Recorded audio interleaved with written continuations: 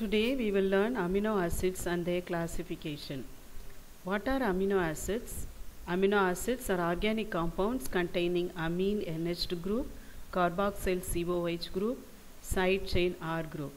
The major key elements of amino acids are carbon, hydrogen, nitrogen and oxygen. About 500 amino acids are known and can be classified in many ways. This is the basic structure of amino acid having NH2 group, R group and COOH group.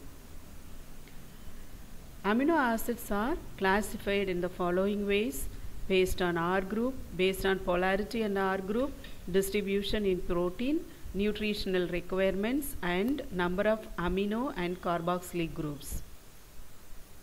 Here are some examples. Non-polar and aliphatic groups. This is non-polar and also it is a aliphatic group. Next is polar and uncharged R group. So they are polar but they are uncharged R group, and they are aromatic group that is present in amino acid chain. Next is positively charged R group. This is an example. The last one is negatively charged R group. This is an example. Based on R group, simple amino acids. They have no functional group in their side chain. Example, glycine, valine, alanine, etc.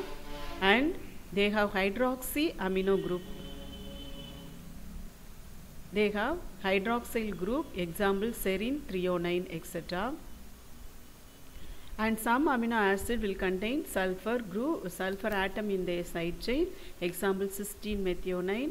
And some they have benzene ring in their side chain. Example, phenyl, alanine and tyrosine. And some amino acids which has heterocyclic compound. Examples are tryptophan, histidine, proline, etc. Some amino groups which contains the amino acids. These derivatives of amino acid in which one of the carboxylic group has been transferred into amide group. So examples are asparagine, glutamine, and sometimes they will have a branched chain amino acids. Examples are leucine, isoleucine and valine. And also it is also being classified as acidic, basic and neutral. Acidic means which has only carboxylic group. Example, aspartic and glutamic acid. Basic amino acid they have only NH2 group, and examples are lysine and arginine. And some amino acids which has both acid as well as amino group. Example is valine, and they exist as a neutral amino acids.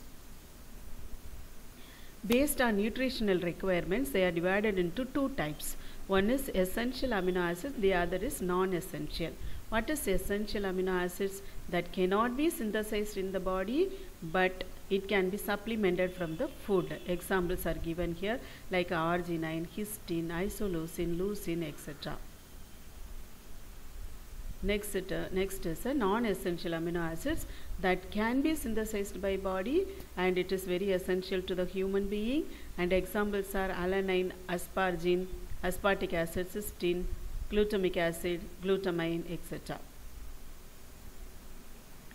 And what are their physical properties? They are colorless in nature, crystalline in nature, and they are tasteless. Melting point is above 200 degrees Celsius, and soluble in polar solvent and insoluble in non-polar solvent. And molecular weight is given here, and some are structurally stable and strictly sterically hindered, and amino acid exhibit colloidal nature and denaturing property. Thank you.